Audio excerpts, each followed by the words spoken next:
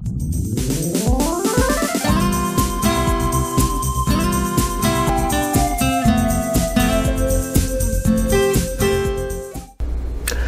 again, everybody. This is Doc with Thorofan, and of course the big news this week was all about maximum security and the fact that, well, his long-awaited return to the races in the Pennsylvania Derby was thwarted by colic, which had most of us in the racing world doing this.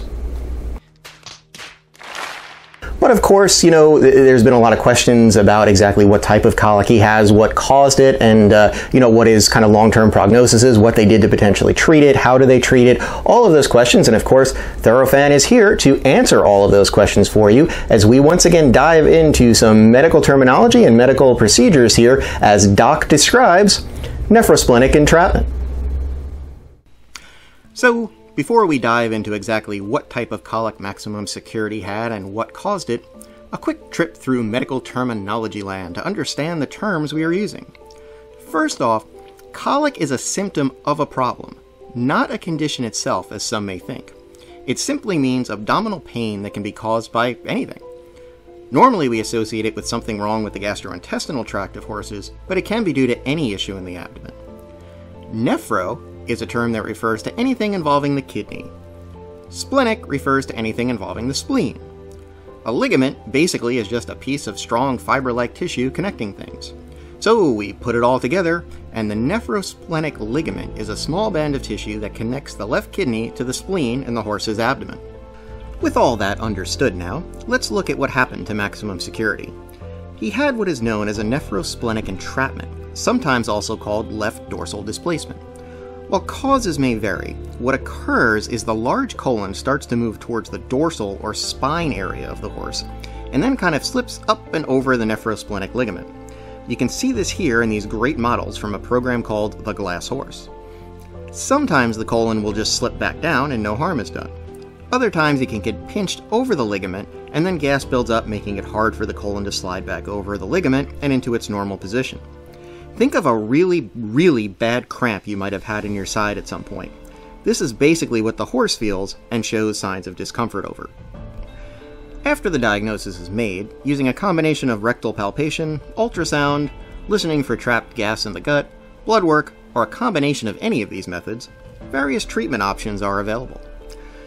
Treatment options usually begin with what is called medical management unless the condition appears so severe surgery is immediately warranted. While I do not know the exact treatment protocol maximum security underwent, it sounds like medical management did correct the condition. It involves first giving intravenous fluids, a sedative,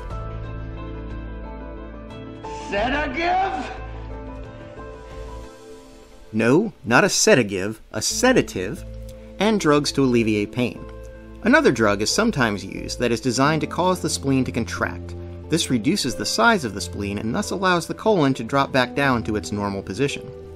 If this doesn't work, a short-acting general anesthetic is used to allow the horse to lay down, and then he or she is gently rolled over to attempt to get the colon to slip back over the ligament and back into its normal spot. Finally, if all of those options don't work, general surgery can be performed to pull the colon back to its normal spot. This is often only done in cases of long-standing colic, lack of response to medical management, or if the horse appears in extreme distress or suffering severe complications from the colic. If a horse is found to have repeated episodes of this type of entrapment, a surgery can also be done to basically remove or close that space between the spleen and the kidney, thus preventing the condition from being able to recur again. Recovery times from treatment vary, of course, but usually a horse can return to full competition without any long-term effects. There is a downtime that is required for recovery, though, so this is not the type of thing where a horse can just recover and start heavy training again in the next week. And hope that helps answer everybody's questions as far as exactly what this type of colic is and exactly what we kind of do to try to help treat it and potentially prevent it from occurring in the future if there were cases where there was recurrent episodes of this. So nobody really knows exactly where maximum security is going to show up next. He potentially still can train up to the Breeders' Cup, although obviously the window is getting shorter and shorter now for those types of things. And according to the owners, we still will see him as a 4-year-old, but after this episode, who knows? Maybe you will see him whisked off to the breeding shed. We just don't know. If you have any further questions about nephrosplenic entrapment or any other topic that you would like Thorofan to cover here, certainly drop us a line, media@thorofan.com, or certainly put it in the comments of the Twitter posts or the YouTube videos. Wherever you happen to see this, there's always a comment or a reply section, so be sure to put your questions in there, and we at Thorofan will work to answer them as best we can. So I'm Doc for Thorofan. I hope everybody still enjoys the wonderful Pennsylvania Derby card that is going to be going on this Saturday. I hopefully should be there, barring any emergencies here, so I might see you there, and we'll chat up some horses. Until next time, who knows what we're going to be covering next on Thorofan, but if it involves racing, it involves education, and it involves you as the fans, I guarantee you the only place to find it is right here at Thorofan.